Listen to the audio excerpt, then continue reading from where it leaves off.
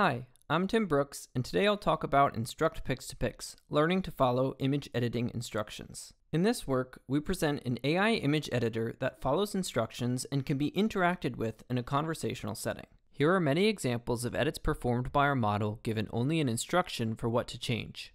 Our approach is to leverage large pre-trained models to generate supervised training data, and to then use that generated data to train a diffusion model to directly edit images. Our data generation procedure has two parts. The first generates instructions and edited image captions using a large language model. The second part turns pairs of image captions into pairs of images using a text-to-image model. We generate 450,000 examples of instructions paired with before and after images. While our model's trained on generated data, it generalizes to edit real images. Here are some more results of edits performed by our model. Thank you, and check out our website for more info. Now I'm going to dive back into some details of our method and talk through more results. The inputs and outputs of this text messaging animation are actual inputs and outputs of our model. Now, a couple years ago, this may have seemed far-fetched, but recently, there have been a lot of cool papers that can modify and create new images from text. One work is Dream Booth, which learns to represent subjects and concepts by fine-tuning on a collection of images. For example, it can fine-tune on many images of someone's pet, and then generate new images of the pet in different contexts, given a new description of the final output image. Another work is Magic, which uses a different fine-tuning scheme and is designed to edit a single image. One thing worth noting about this method, as well as Dream Booth, is that since they fine-tune the entire model, it can be very time-consuming to run. The last related work I'll talk about today is Prompt2Prompt. This model solves a slightly different problem. It takes in two similar descriptions as input, and generates two similar images as output. These works all have really cool results, but jumping back to our motivation of a conversational use case, none of the related works address our focus of following image editing instructions. Let me now enumerate more specifically our goals. We want to edit real input images, not generated images. We want to tell the model exactly what edit to make as a written instruction. We don't want our model to require any extra input, such as full descriptions of the images, extra image examples, or drawn masks by a user. And we want our model to perform the edit in the forward pass, without the need for inversion or fine-tuning, so that it's fast. Our approach is to train a large diffusion model to directly edit images, and to train it on a large supervised dataset of paired images and instructions. But it begs the question, where does this supervised dataset come from? Our key insight is to combine knowledge of large pre-trained models to generate training data. And this is where we leverage GPT-3. Now, this project was back before ChatGPT, so the demo that I have is using GPT-3 in the OpenAI playground, and we use it to edit image captions. GPT-3 is extraordinary at predicting what comes next.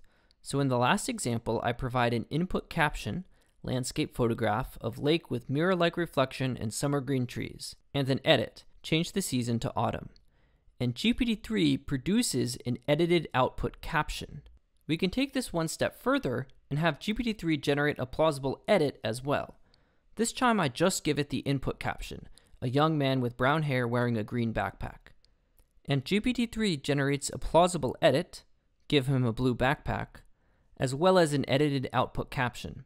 We use this idea to create training data. We fine-tune GPT-3 on 700 human-written edits, which makes it even better at this task. Then we provide 450,000 input captions from the Lion dataset, and have GPT-3 generate an edit instruction as well as an edited caption for each one.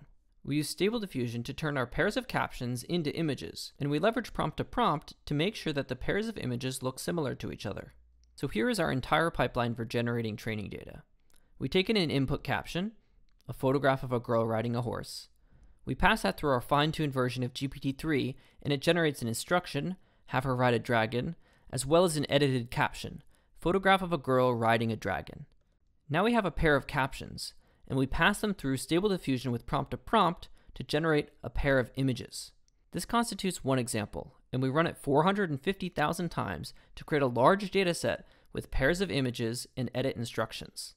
It's worth mentioning that the generated data is actually very noisy. There are many examples where the captions are bad or where Stable Diffusion or Prompt2Prompt fail. We use Clip to filter the dataset, which helps a bit, but the important thing is that our dataset is very large and that it works often enough that there is signal to learn from. Now that we have this large dataset specifically for our task, It is simplified to a supervised learning problem. We train a diffusion model to directly do image editing by fine-tuning stable diffusion on our generated data. And the cool thing is that despite being trained on generated instructions and generated images, it generalizes to edit real images, like turning the scene in this painting into a grocery store. Classifier-free guidance can improve samples from conditional diffusion models. Our model has two conditional inputs, an instruction and an image, and we find that it works well to apply classifier-free guidance on both of them, but that it's important to use a much larger scale for text guidance than image guidance. To get the best results, guidance scales should be tuned for each example, which we do for results shown in these slides. We ran some ablation experiments to quantify how important data scale and quality are for our results. Here we measure two metrics. The y-axis measures similarity between the input and output images, and the x-axis measures how well the change between the images matches the change in text. We are looking for the best trade-off, where higher is better, over a range of classifier-free guidance scales. Removing clip filtering worsens performance, and using smaller datasets worsens performance and limits the ability to perform more substantial edits. We also compare these metrics with two baselines, SDEdit and prompt-to-prompt with DDIM inversion, and find our model performs much better. Visual comparisons with these baselines as well as text-to-live also show that our method produces better edits. A nice property of our model is that we can sample many diverse outputs given the same image and instruction by varying the latent noise. Another property of our model is that it's fast. This is because it operates in the forward pass and doesn't require fine-tuning on each new input like some of the related works. This enables interactive and iterative editing. Our model has biases, which it inherits from the training data and models that it's based on. Here our model shows bias correlating profession and gender. Our model also has a number of failure cases, primarily that it cannot change the viewpoint, layout, or spatial structure of an image. These limitations also exist in stable diffusion and prompt-to-prompt, and improving the models and techniques used for generating training data could also improve our model. We've open-sourced weights for our model, our generated dataset, and code for generating images and training new models. Here are a few of the fun applications for image editing that people have built on top of our model. Lastly, I'd like to share two main takeaways from this work. The first is that, similar to how large language models have benefited from instruction fine-tuning, image generation models can be made more useful by teaching them to follow instructions. An important direction for further improving the usefulness of image generation models is to explore other post-training methods such as reinforcement learning from human feedback. The second is that we can use large pre-trained models, including models trained on different modalities, to generate training data for new tasks. Our results for image editing suggest this is worthwhile to explore in other contexts. Thanks for watching.